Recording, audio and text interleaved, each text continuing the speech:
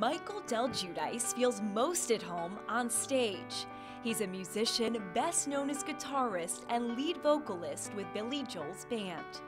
I never thought I would end up being in Billy's band. He was everything I imagined that he would be.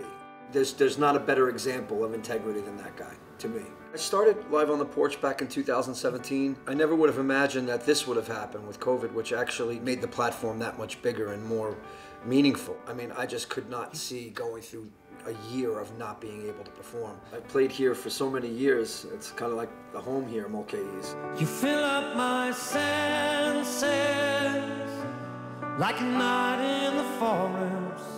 I feel like the world has underestimated what music and what the arts do for people's souls. Whether we're in person together talking or whether you're, a million miles away but on camera, energy is still there.